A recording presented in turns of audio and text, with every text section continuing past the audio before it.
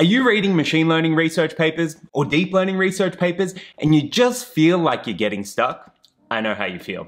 I recently started reading a bunch of machine learning and deep learning research papers, but one thing that I noticed was that things really just weren't sinking in. It didn't feel like I was picking stuff up fast enough. I was getting confused by mathematical notation, and there were concepts which were really abstract to me. So what I ended up doing is I ended up continuously reading a bunch of papers until I developed a little bit of a process. Now this process might not be perfect, but it will help you get up to speed and really process these research papers a whole lot faster, and ideally, fingers crossed, help you from losing your mind. So the first thing that I want you to do is take a deep breath and reset your expectations. Woos.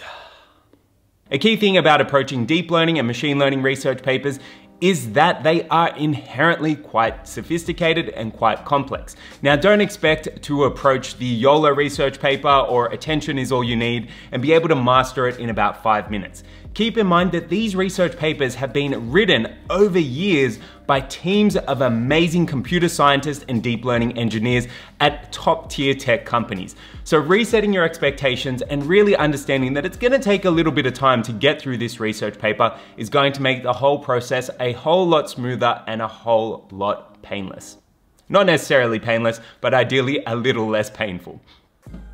So now that our mind is all clear and fresh, the next thing that we want to do is read the abstract, the conclusion, take a look at the data section, and take a look at the results section. The importance of reading the abstract cannot be understated. The abstract is the section right at the top of the paper that usually gives you a high-level summary of the entire paper. It normally explains what's novel, new, or interesting about the paper, whether or not it achieves interesting results or high-level results, whether or not it's a new way of doing a particular thing, whether or not it's completely tackling a task which has never been seen before. Reading the abstract is really going to set you up for success because it's going to give you an overview or a bird's eye view of the entire paper. Once you've gone and read the abstract, the next thing that you want to go on ahead and do is take a look at the conclusion. The conclusion usually goes into a little bit of additional detail over and above the abstract and really starts to explain the results that the authors achieved within the particular paper and within their research. And most importantly, it starts to set the scene for how this particular model may be improved in the future. So it's a great project that you could potentially add to your resume if you wanted to extend. And it also explains what they're planning on doing to actually improve that model. So it sort of sets the scene for some additional research that you might want to take a look into. Now, once you've read the abstract and the conclusion, you want to go back and take a look at the data section and the results. Taking a look at the data section really sets the scene for what types of information are going to be required for this particular model to work effectively. It also starts to explain or gives you an idea as to how you might actually use this model and take it into production. Sometimes you're going to need a bunch of different types of data, you're going to need to perform a bunch of different types of augmentation. So knowing this upfront really helps identify how you might be able to go and approach this model. I think the results is also a really interesting section to read because it starts to identify how this particular model works against certain benchmarks, but also against other models which may be popular out there in the field. So going through and reading the abstract, the conclusion, the data section, and the results is going to give you a bird's eye overview of the paper in its entirety. So we've now got a reasonable overview of what this entire paper is all about. We've read the abstract, we've taken a look at the conclusion, and we've started to understand what data is required and why this particular model may be performing better than others. Now, the next thing that I've actually found that makes this process a ton easier is to double check whether or not the code and data is available. Having the code and data available is going to make your life a ton easier. Let's face it, the main process or the main reason that you're actually going through this paper is ideally to be able to truly understand it, try it out yourself, or build it up from scratch so that you can apply it to your own use case. Having the code and the data that the authors use is going to make this process a billion times easier. So you want to double check whether or not this is going to be available right at the get-go. Now, I'm not gonna lie, I've gone through a couple of papers and they haven't actually provided the code or the data. Now, unless that particular paper is so new, so novel, or so interesting, more often than not, I'm probably going to drop it to the wayside because it's going to be so much more difficult to actually try to get an understanding of that. Now, there are going to be use cases where you want to go and build it from scratch and maybe the author hasn't provided the code, but more often than not, this is the exception, not the rule. Now, if a particular paper doesn't actually come with the code or data, the best place to actually go and have a look for it is to go to Papers with Code. The amazing thing about this particular website is you're going to be able to see a whole bunch of top performing research papers within that field, but more often than not, they'll actually link to examples or samples of that code that you're able to pick up and use yourself.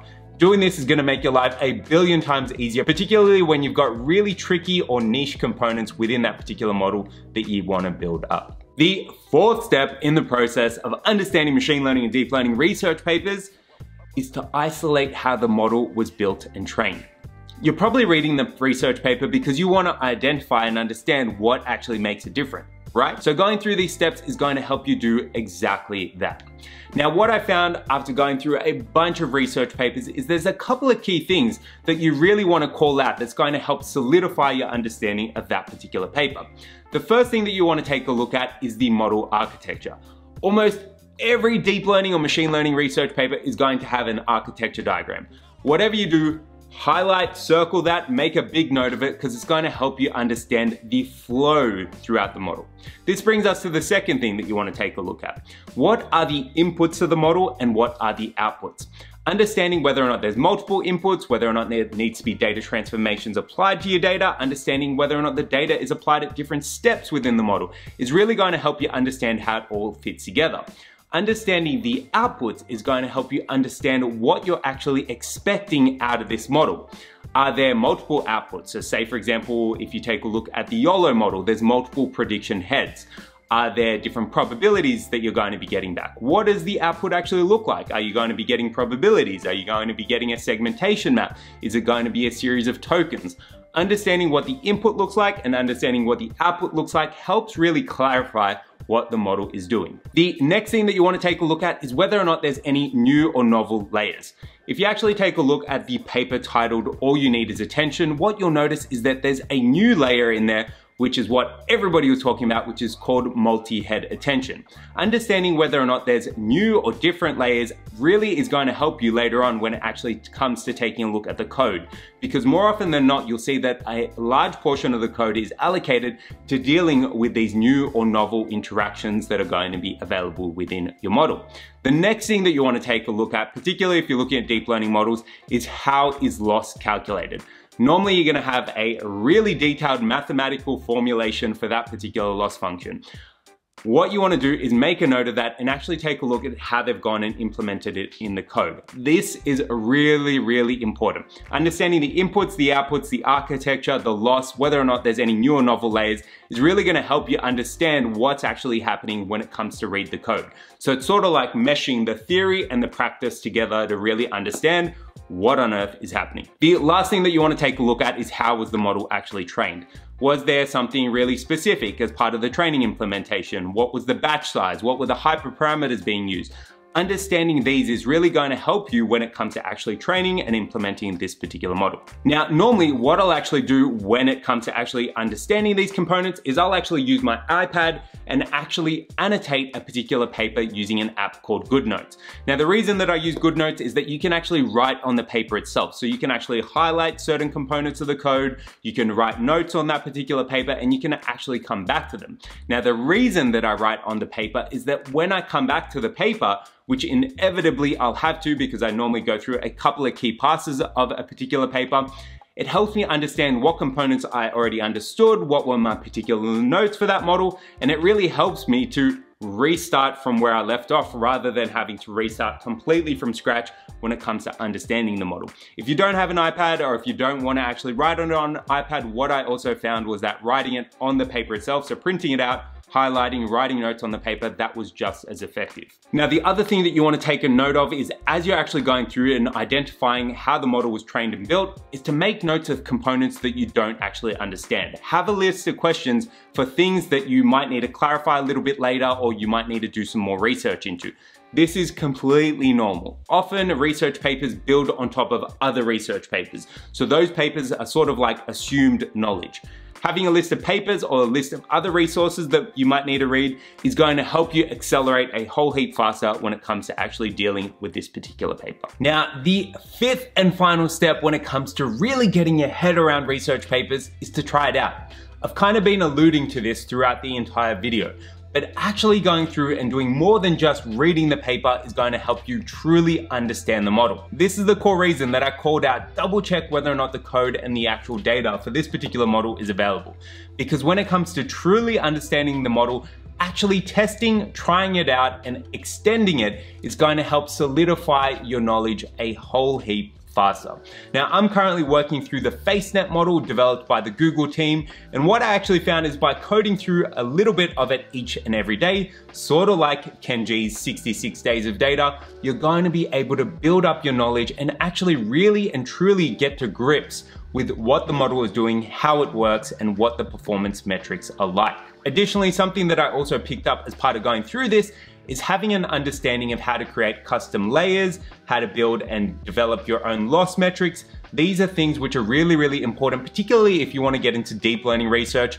Being able to do these things is going to help you a long way. Now, I'm at the moment working this through using the Keras functional API, or the TensorFlow Keras functional API, which makes it a whole heap easier. But if you're using PyTorch, again, take a look at how you can do different things. This includes creating custom layers, developing your own loss functions, applying those loss functions to your model, so taking a look at backpropagation in a little bit more detail.